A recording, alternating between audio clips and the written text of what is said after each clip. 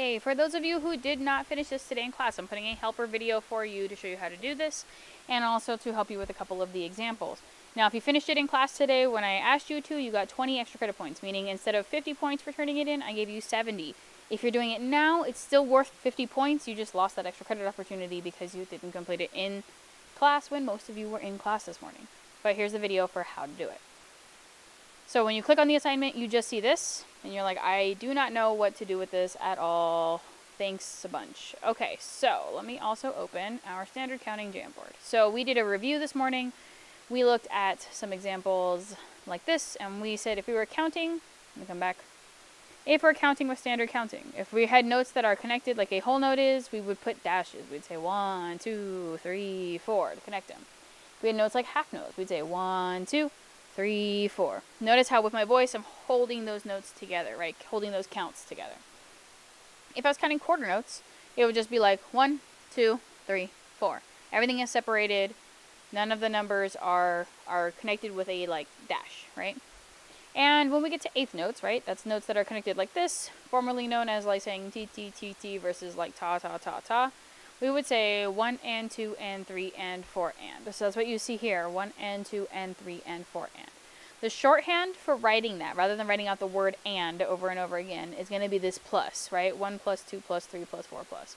But when we say it out loud, it's going to sound like 1 and 2 and 3 and 4 and. Okay? Thinking that the little symbol of plus meaning and. We don't have any examples that have this on this current assignment, but for future stuff, we do have some of these 16th notes, which you may have heard as tika tika or tika taka, depending on what you learned, what your elementary teacher taught you.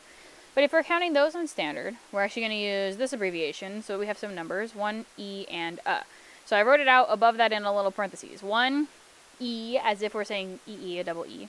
And if there's an eighth note, which just kind of lines up with this one, right? So 1 E and I wrote that out like 1 E plus A. Just to shorthand it, right? And you're like, why do I have to do this, Miss G? Because if we look at each placeholder, we're looking, there's 4 beats, 2, 3, 4, 1 and 2 and 3 and 4, and then we have here 1 E and a 2 E and a 3 E and a 4 E and a. So there's like a placeholder that shows you where to move that beat through. To give you some examples of that, we did these as a class. We said if we had just these quarter notes, we'd say 1, 2, 3, 4. If I did number 2, I would say 1. I put 2 inside these parentheses because 2 is quiet, right? Since 2 is quiet, 1, 3, 4. Beat 2 would be quiet, right? If I was doing number 3, I have eighth note, quarter, rest, eighth note. I would say 1 and 2, 3, 4 and, right? And that 3 is like a whisper, and it's in parentheses because it's a quarter note rest. If we look at any of these other ones, maybe like number 6, for example, we have 3 in a row that are rests. So we would put number 1 in a parenthesis, number 2 in a parenthesis, number 3 in a parenthesis. Number 4 would be a real note, right? Would be just its real count. Okay, another picture that kind of helped us visualize this is this one. And this is one that I would keep handy when you're actually working on the screen that's to the left, right? We're looking at these kind of like little placeholders. So here's our first beat.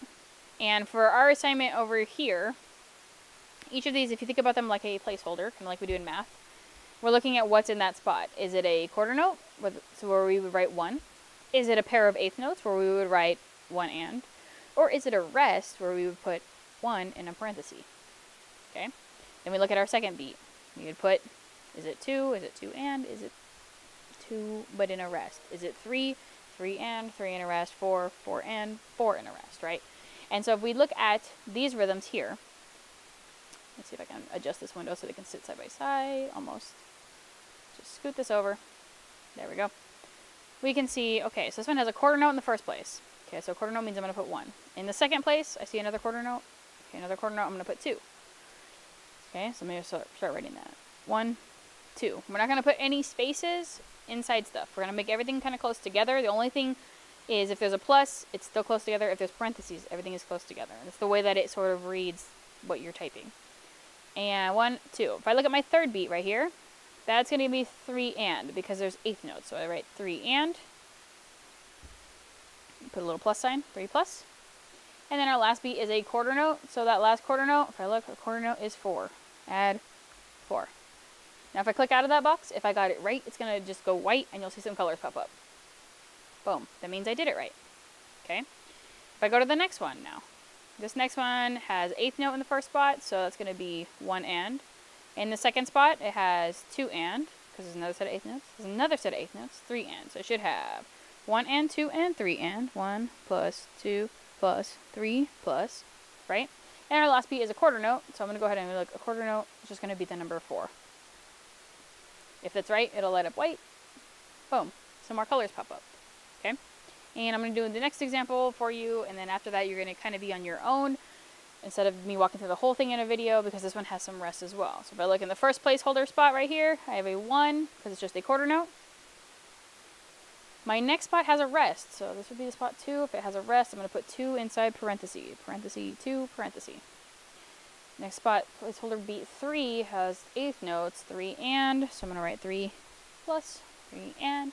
And beat 4, this little rest, has a parenthesis because it is a rest. So I'm going to put parenthesis, 4, parenthesis. I'm going to click on that. Boom. When you have completed all 19 examples, then you hit turn in. If you have more questions on that, put a private comment in the assignment.